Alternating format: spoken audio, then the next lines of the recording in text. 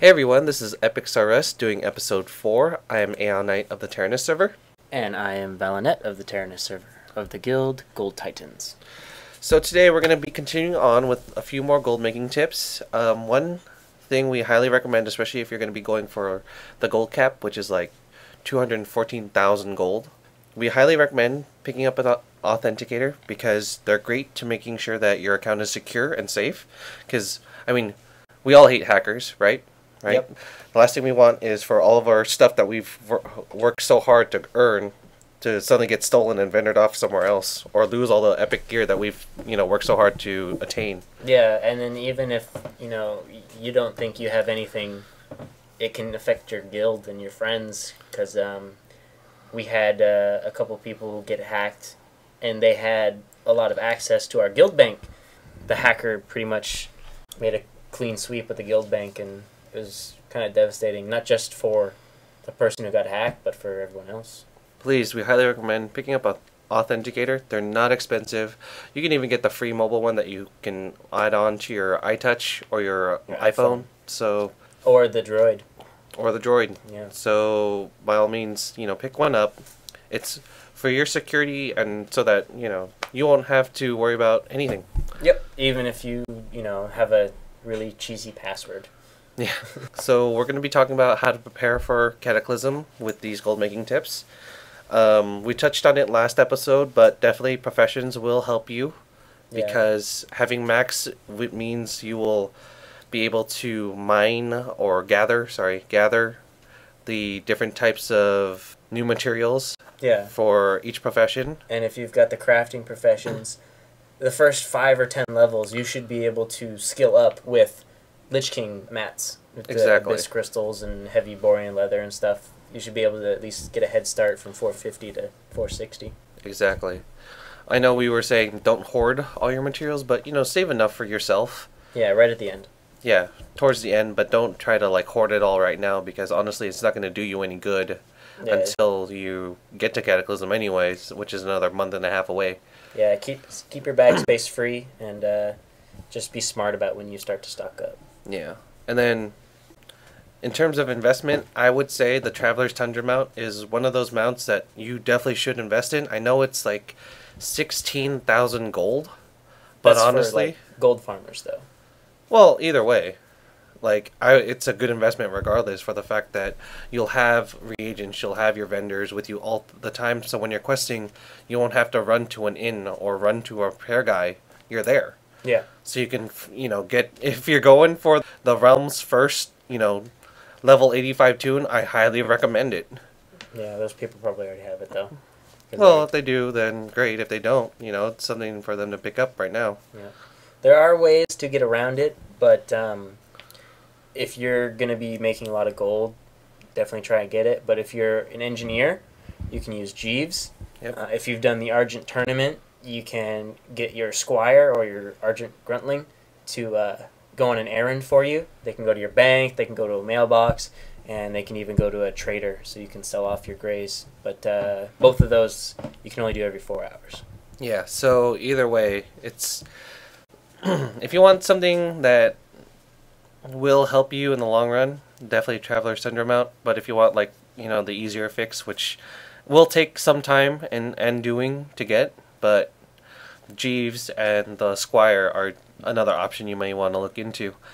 Bag size, you might want to go for the max bag size that you can get right now because, it may be a little expensive right now, but there's going to be larger sizes later on. Yeah, if you get, 4 22 slot bags, obviously you don't need to upgrade, every single one right when Cataclysm hits. You'll be set for quite a few levels. But, if you're still sitting with imbued Netherweave or just the Netherweave 16 slots, definitely upgrade to 20 slot Frostweave because they're pretty cheap now. Yeah. Since most people have it already. Or if you're rich, you can go for the Gigantique bag. Yeah. Or the 22 slot Glacial bag. Or the rating. Harris Pilton's portable hole. 24 slot. Yep. So, the Gigantique bag has an achievement, so it may change. It may not, but it's something you might want to look into. Wasn't that the BC one? Yeah, that was BC. And then for Lich King, they added the 24 portable hole. Yeah, the portable hole. So they'll probably add a 26 with Kata and keep the other ones there. So. But you never know. Blizzard is unpredictable at this point. Yeah, so... they like to go and change things from the past, which is kind of annoying. I've lost quite a few achievement points because they've retroactively changed things. Yeah, but it's within their rights. Yeah, well, the other thing why we're suggesting getting the max bag size is also preparing you for questing, so you won't have to, like, stop off to vendor off some grays or vendor some stuff that you'll deem useless, or, you know, you don't want to drop, like, materials or things that you will need while questing later on. Yeah, I'm sure, Aeon, you remember being a lowbie and, you know, only having 2 8-slot bags in your backpack and every 10 minutes running back to the inn. Or just deleting stuff out of my bag. Yeah. Just to save time and effort. Yeah. So I am from those old kind of games where you needed every cent to get, you know, the good item from the vendor, kind of like Baldur's Gate.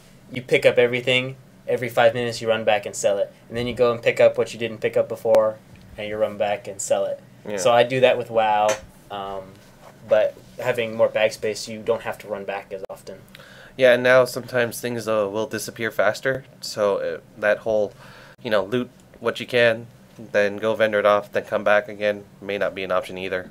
Yeah. So, although, unless you can get flying, you might be able to pull it off. Maybe. Maybe. Depending on how far the nearest vendor is. But yes, definitely Traveler Syndrome mount, highly recommended. Like I said, I picked up my second one for my Druid. Oh, some other news. I just picked up the Headless Horseman mount on my Death Knight, so I will be releasing a video about that, or showing that. Now he's got 2 Headless Horseman mounts. And Valinet, all she needs is the Hollowed Helm. That's all she wants. That will finish the Hollowed achievement, the meta, and it will finish the World Events meta, and to get the Violet Proto-Drake. Yeah, I don't care about the mount at this point. Yeah, he doesn't care about the mount at this point. The Violet Proto-Drake is one of those sought-after mounts that everyone wants, and is trying hard to get. And it'll give me Master Riding for free, 310 flying speed. Yes, yes. And other things, that brings up another point. If you want to pick up 310 speed now, you can definitely buy it. Yep, 5K.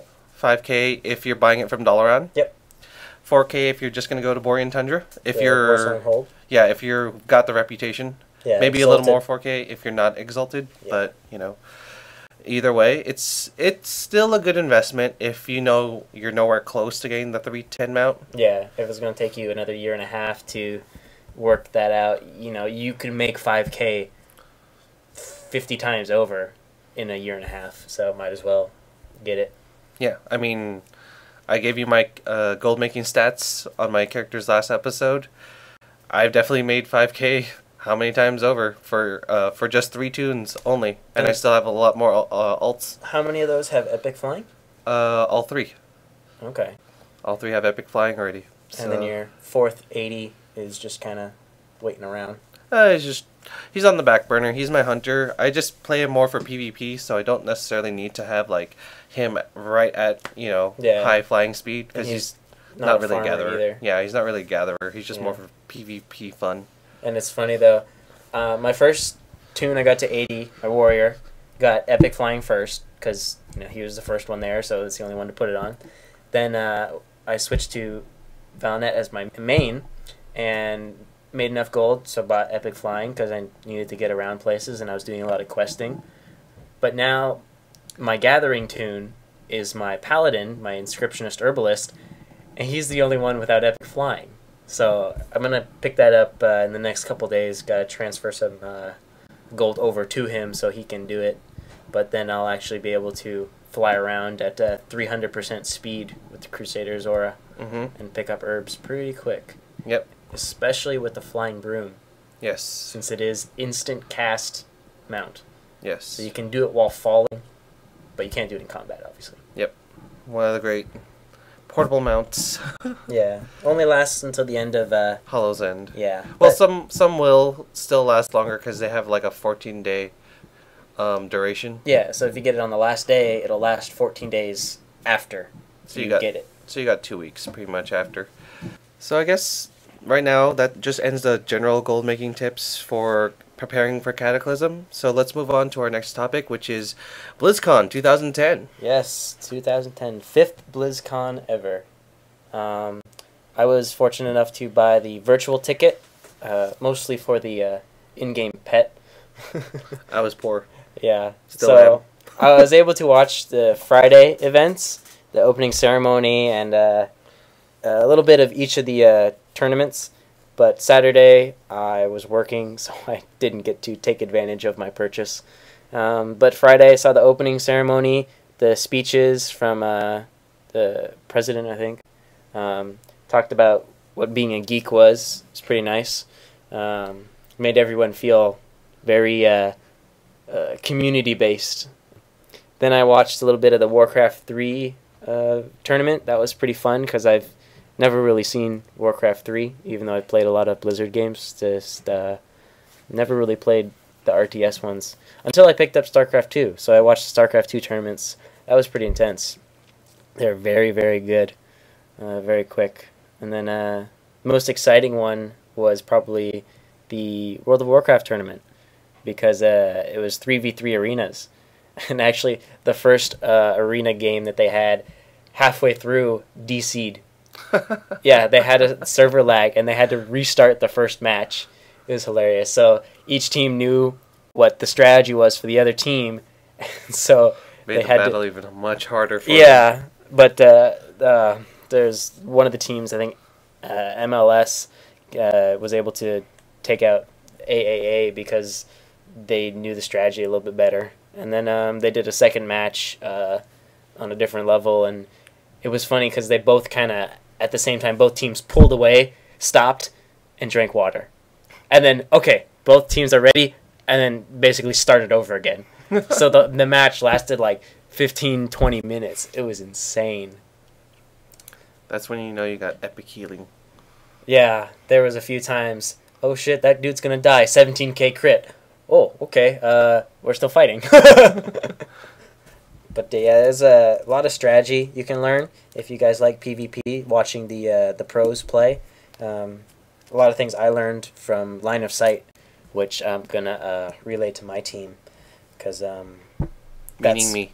Yeah, line of sight's very important, especially you got casters on either team, or even melee warriors like to charge. You know, if you can stay out of line of sight, then you know you're good to go. And I'm pretty sure some of these, the best scenes are probably still on YouTube.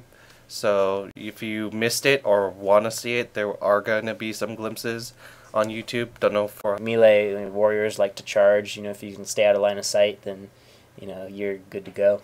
And I'm pretty sure some of these, the best scenes are probably still on YouTube.